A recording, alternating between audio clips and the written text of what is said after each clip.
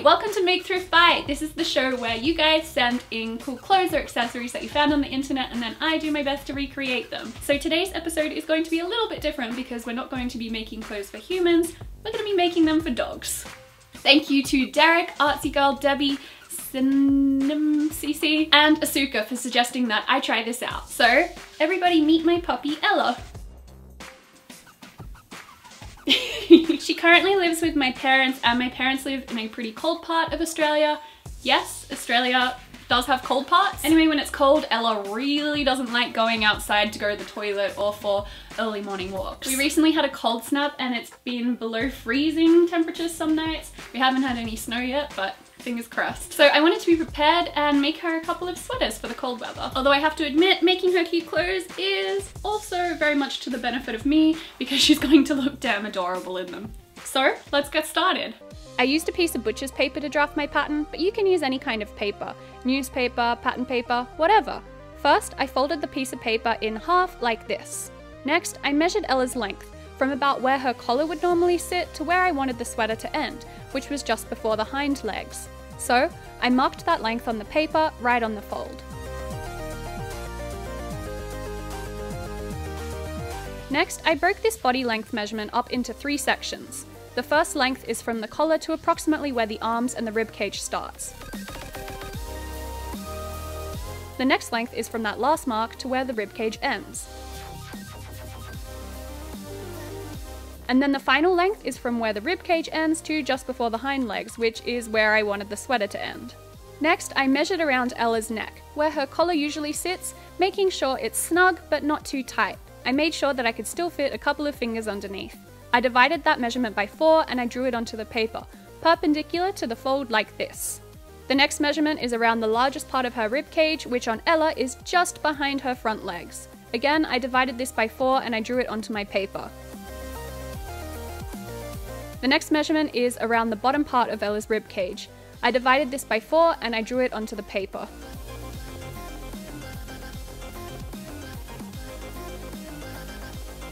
Then I measured around the smallest part of Ella's waist, just in front of her hind legs, divided this measurement by 4 and I drew it onto the paper. Next, I connected up all of these lines like this. Now for the most technical part, the leg holes. First I measured from the point where Ella's collar usually sits to the top of her front leg. This will be my horizontal measurement, which is basically just how far her front leg is away from the collar. Then I measured the distance between her 2 front legs and I divided this by 2, which will be my vertical measurement, or how far away each leg hole will need to be from the center of the sweater. The final measurement is the circumference of Ella's front legs, right at the very top of her leg there. By dividing this measurement by pi, it gives me the diameter of the circular leg hole, which will go here. And just in case you didn't know or you've forgotten your basic maths from school, the diameter of a circle is basically the width of that circle going right through the center of the circle. The radius is half that measurement. The last thing I did was to add seam allowance at the top and the bottom of the pattern. If the material you're planning on using is not particularly stretchy, and we'll get into fabrics in a moment, you'll also need to add a seam allowance to the side like this.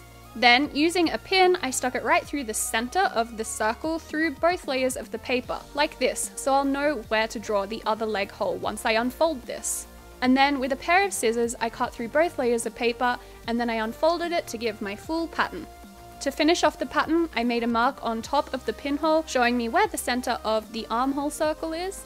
And then I measured the radius outwards from this point to give myself a cross, which I turned into a circle. Then I cut the armholes out, and here is my finished pattern. Lastly, make sure to give your puppy a huge cuddle for being such a good sport. Okay, now we have a pattern, it's time for the actual sweater making. Now the material you want to use will vary on your dog's breed and where you live. I'm going to be using a pretty light knitted material for Ella. However, really small or short-haired puppies like Chihuahuas might be more comfortable in something a bit thicker, like polar fleece. You also really want to be using a fabric that has a lot of stretch in it because that way your dog will be the most comfortable, and lots of stretch also leaves you a little bit of room for error in your measurements. So to turn this human sweater into a dog sweater, first I made sure that the front and the back of the sweater were aligned, and then I pinned the front and the back of the sweater together. I placed the pattern down on top of the sweater like this, and because this fabric is very stretchy, I won't need to use that optional side seam allowance. So I folded it out of the way on both sides of the pattern like this. I also used a shortcut and I placed the bottom of the pattern onto the bottom of the sweater so that I won't have to hem or finish the bottom edge, which also means that I won't need the bottom seam allowance either, so I fold that out of the way. Now, because I'm staying at my parents' house at the moment, I didn't have any of my fancy sewing equipment like my rotary cutter. So to cut out the fabric, I had to improvise. And I placed some heavy coasters down on top of the pattern to stop it from moving, and then I traced around the outside of the pattern directly onto the sweater. With the pins all still in place, I cut through both layers of fabric with a pair of scissors, which gave me these two identical shaped pieces. Then I chose one of these pieces to be the tummy piece.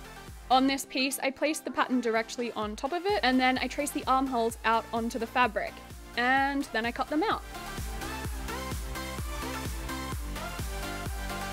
Now I have two similar but slightly different pieces. This one's my back piece and this one's my tummy piece. To make little sleeves on this sweater, I used fabric from the sweater sleeves, which I removed, and then I drew a rectangle onto, which was 3.5 inches long, and the circumference of Ella's front leg minus an inch wide. Important to note is that when I stretch this rectangle out, it stretches to a little bit longer than Ella's front leg circumference. You want the sleeve to be a little bit smaller than the armhole, but not too small that it's going to be uncomfortable on your dog. So I cut out two of these, folded them in half, and then sewed down each edge here. Now I'm going to show you how I added on one of these sleeves. To add this sleeve, I turned this tube inside out so that the nasty seam is on the inside, and then I folded it in half like this. I also tried the little sleeves on Ella's front legs before sewing them on to make sure they wouldn't be too tight. Luckily, they fit perfectly.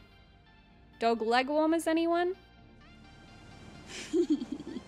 Next, to add the sleeves to the tummy piece, which is lying right sides up, I placed the sleeve raw edges down into the hole.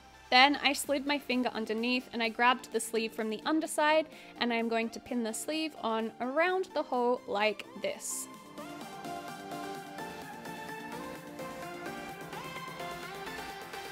Essentially, I'm pinning the pieces right sides together, but I'm doing this on the wrong side of the sweater. The sleeve circumference is a little bit smaller than the hole, which is what we wanted, so I also had to kind of stretch the sleeve while pinning it on. I basically just added pins in 4 different places around the hole, and then I sewed the two together all the way around the hole like this. While sewing, I made sure that I was only sewing through 2 layers at a time and that the other part of the sleeve wasn't getting caught underneath. I also used a zigzag stitch. Some things that would also help here are a stretch or a ballpoint needle and a walking foot, but unfortunately I only had my parents' very basic sewing machine, which was actually my first sewing machine, which has no fancy stitches, needles, or sewing feet available. I kind of wanted to show you guys that this will still work on a very basic machine. It might not look as professional, but it'll still work just fine. Anyway, once both the little sleeves were attached, I placed the back piece on top. Both of the pieces right sides together, pinned them together, and then I sewed down both sides like this. My parents' house also didn't have any matching thread for this sweater, so I had to put up with white, which, because the fabric's stretchy, you're gonna be able to see slightly on the seams, but somehow I doubt Ella will care. To finish off the top raw edge of the dog sweater, I'm going to use this braided collar that was off the original sweater. So I chopped that off and figured out how long it needed to be by placing it next to the sweater's raw edge like this. Because this braided material also stretches, I wanted it to be a bit shorter than the neck circumference. I sewed the collar together like this, turned it around so that the raw seam is on the inside, and then I placed it on top of the neck hole of the sweater like this, matching up the raw edges. While sewing it onto the neck hole, I made sure to stretch the braided collar piece as I went. I sewed it on first with a straight basting stitch and then followed it up with a zigzag stitch. Flipping the collar up, this is what it looks like. The sweater is now done. So, how did I go?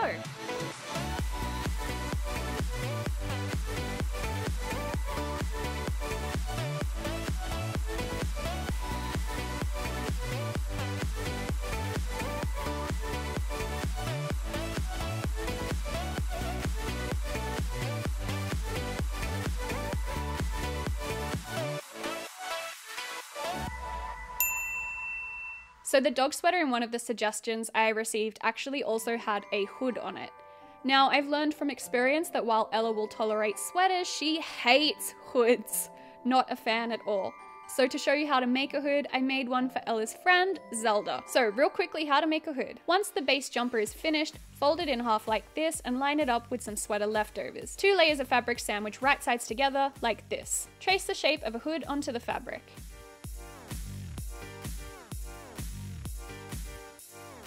Put pins in it and sew it together like this. Flip it the right way around, and I couldn't really get good footage of this because it was so tiny. Attach the hood onto the collar of the dog sweater with the right sides of both materials together, lining up the center of the hood with the middle back of the sweater.